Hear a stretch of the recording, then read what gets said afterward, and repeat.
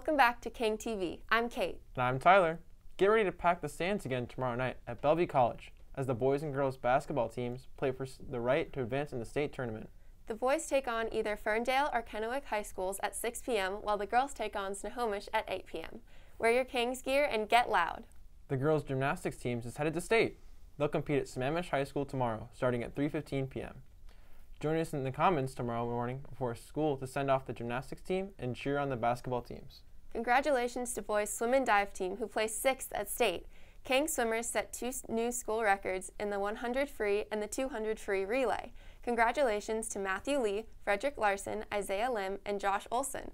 All 8 athletes who competed this weekend advanced to the finals and scored points for LW. We celebrate all of you.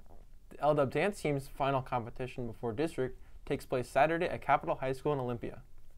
Turning to spring sports, starting with boys soccer. The final open field session takes place today at 3:30 to 5 p.m. at the field. Shin guards are required. The final information meeting is tomorrow at 3 p.m. in room 167. Tryouts run from Monday, February 28th through Wednesday, March 2nd. Players must be fully cleared on final forms in order to try out. Visit www.lakewashingtonhighschoolsoccer.com for more info. Monday is the first practice for boys and girls track and field. Meet at 3:10 p.m. on Mondays, Tuesdays, Thursdays, and Fridays, and at 1:15 p.m. on Wednesdays.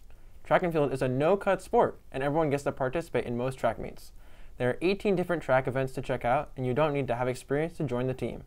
Practices last 60 to 90 minutes, and the boys and girls teams practice together. Interested in KANG's baseball or fast-pitch softball? Join a preseason meeting for the baseball this afternoon at 3:05 in the main gym.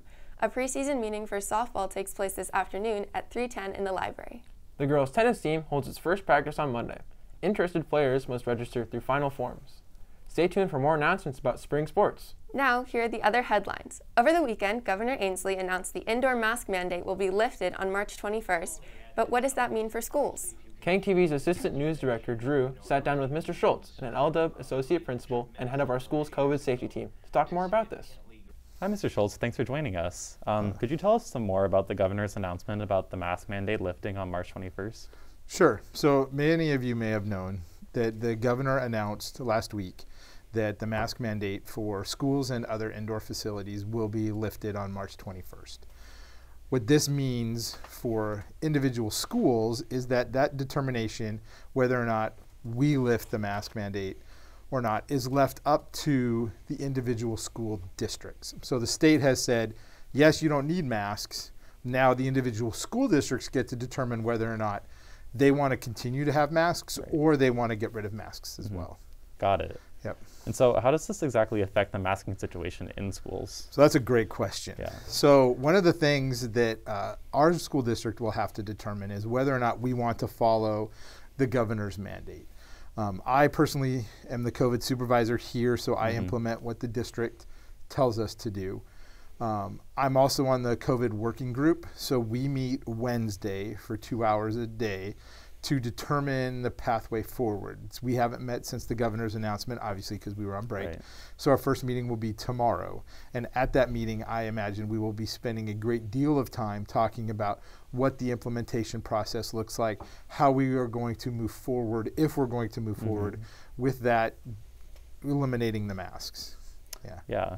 So if we do lift the mask mandate in schools, what can we do to stay healthy and safe? So one thing that you can do, obviously, to stay healthy and safe is to not come to school if you're feeling sick or ill.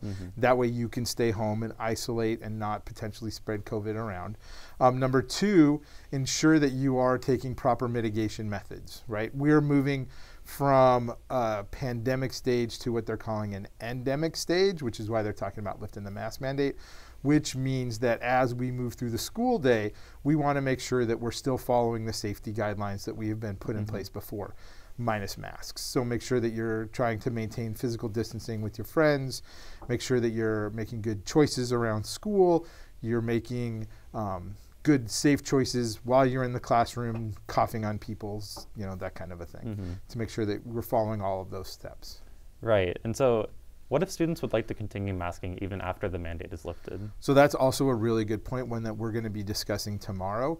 And what we need to understand is that some students and some staff members for example, may not feel comfortable getting rid of the mask. They may feel like, hey, I still want to wear it. I still want to be safe. I still want to take that extra step. So what we as a school community have to do is respect their choice, respect their right to wear the mask. Don't call them out. Don't mock them for wearing a mask. Individuals get to make their own safety and health choices, and not wearing a mask is one choice. Wearing a mask is another choice. They're not right or wrong.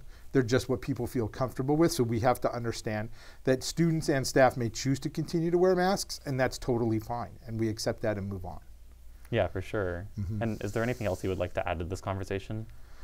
I don't think, well, there's a couple of things. Until the mask mandate is lifted on the 21st, we still need to continue to wear our masks above our nose, tight to our face, not down here, not below our mouth, because A, that is a safety measure, and it is, to this day, the best way to prevent the spread of COVID. 2, it's still the mandate. We still have to wear the masks in class. I mean, and 3, we're not at March 21st, and our district hasn't come out and said, hey, you're not gonna, you don't need to wear masks anymore. So they just continue to wear your mask, continue to be safe, continue to make good choices that we see every day in our school around mask wearing. Awesome. Thanks so much for joining us. Yeah, you bet. Yeah, back to you. This reminder, do not open the side doors for anyone, not even your best friends. This is a security requirement. Everyone needs to use the main entrances. Now, a follow-up to the conversation we had earlier this year about sexual harassment and sexual assault in schools and communities. KANG TV's Emma sat down again with Mariana and Scout from the Feminist Club to update their progress to make LW a safe environment for everyone. My name is Emma, and I'm here today with some members from our own LW Feminist Club. Why don't you introduce yourselves? Hi, my name is Mariana. I'm the president of Feminist Club. And my name is Scout Spain, and I am the vice president of Feminist Club. So I know a couple months ago, LW Feminist Club held a protest outside the school for awareness surrounding sexual assault and things like that. We were just wondering, what have you guys been working on since that protest has happened?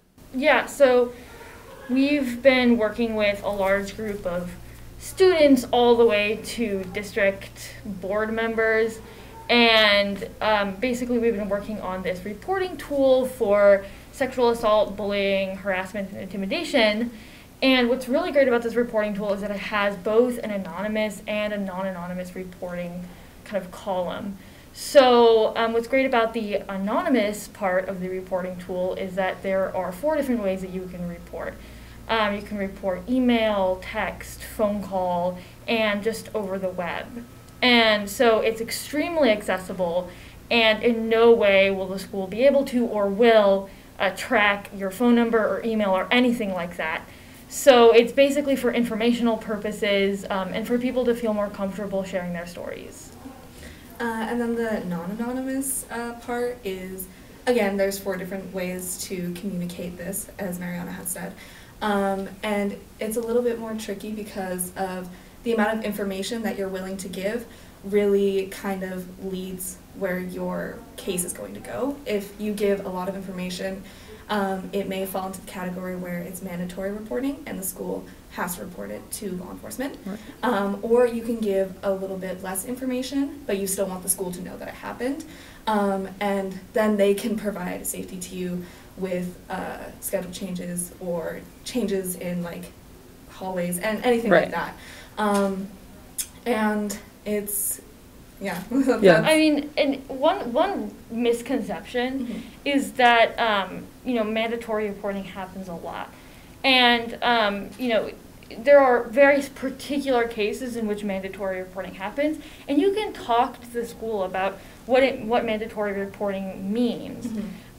Because there are, I mean, again, there's very specific cases in which that happens. Right. And so people can get very scared about reporting and telling their story.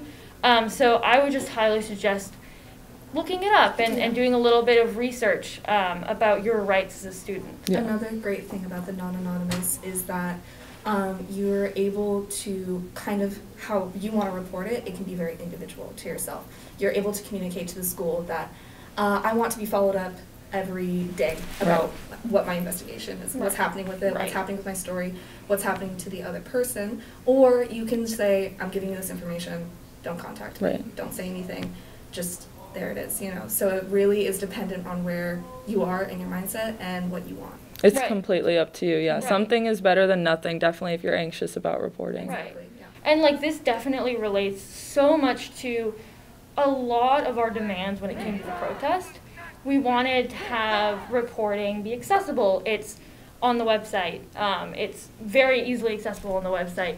There are so many different ways that you can report, and it can be anonymous or non-anonymous, which is another demand that we had for the protest. Also, administration has worked with us a lot on this, which is something that we also demanded. Also, the language is really, really nice. It's not as robotic as some of the other documents on the website. Yeah. So you really feel like you're supported when you're reading these documents, and there's a lot of information as well. So, I mean, I could go on and on. There's so many reasons why this relates to almost every single demand that we've had on the protest. Right. Although this is not all that we're doing. Right. Yeah. It's great to see some action coming from these demands too. Exactly. Yeah. So, what have you guys been working on specifically in Feminist Club and discussing at your meetings? Yeah, so like kind of every other week we kind of talk about the reporting tool. So we have Miss Supergreen specifically has been really involved. So she comes basically every single Feminist Club meeting and talks to us about the reporting tool and like from an administration standpoint, how can she help and what she knows. And we even have district officials come into our Feminist Club meetings, and they also hear out kind of what we think about the reporting tool. So definitely the district is aware of this, and this might even become a district-wide thing in a couple of years. So that's really critical. But we also talk about, we don't kind of neglect other options. We talk a lot about, future looking. What do we want LW to look like in like 2 years from now, 1 year from now, or like a couple of months from now, beyond this reporting tool. Yeah, as well as how it's going to be just streamlined into our education and not just a one-off. Yeah, and how it's very important. It's going to become our part of our school culture. Yeah. Right. That's huge, yeah. So what do you guys plan to implement for next year and the coming years in order for this to be a consistent thing? Yeah, so definitely we've been talking a lot in Feminist Club as well as separate meetings that we have been having and along with Miss Supergreen and other stuff like that. But we're planning on getting stuff like peer counseling, hopefully in a couple of years, working with a company that can educate students on how to work with other students about mental issues or anything that they're dealing with, as well as like student shared trauma groups potentially at our school. And then there's one more. And then there's a lot of different ones. And we also talk a lot about like sex education in Feminist Club as well, and like improving our sex education, but also like district wide. So that's also something that we were thinking about. How do we prevent the problem from happening in the first place, and how do we make sure that things like mandatory reporting, which is something that we just talked about, is our students are educated on. So definitely look forward to kind of more interviews with us in the future about mandatory reporting and sexual assault and sex education, things that we really want students to know but unfortunately aren't really aware of. That was the other one. Having a grade separated education around sexual like education and assault and consent. And then, like I said, going up through the grade levels, getting it a little bit more like serious and extreme and a little bit more complex in later years. That's a big thing that we've been talking about in groups. Yeah. And I don't want to stray too far away from the reporting tool. We talked about accessibility, we talked about our demands. So just to close it off, I really wanted to talk about where it is on the website, particularly where you can get access to it. So it's going to be, there's several different ways that you can find it on the website. It's not just one place.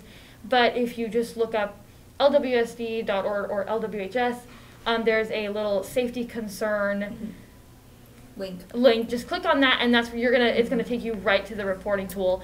So super accessible. We also have QR codes all over the school, and so you can just take your phone out, and take a picture of it. Highly suggest you take a picture of it for future reference so that you can send it to your friends or just whenever you need it, you can use it. And that they're going to be, like, specifically, they're going to be on the TV screens. Yes. There'll be some in the counseling office. I know some teachers' rooms will actually have little printouts of them, and I'm sure you'll be able to find them in the bathrooms as well. Yeah.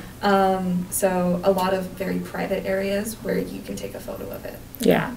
That's great. Thank you guys so much for joining me. Thank you so much for having us. Yeah. Here are the other announcements for this week. PE makeups have begun. If you are absent from your PE class, please sign up for PE makeups during Wednesday route times. This is how you earn your points for excused absences. Remember, sign up for PE makeups in Flexi, not with your PE teacher. Be sure to keep working on your grade level lessons in Zello. Questions in accessing Zello can be directed to counseling. New students, please reach out to your counselor on their screen for assistance.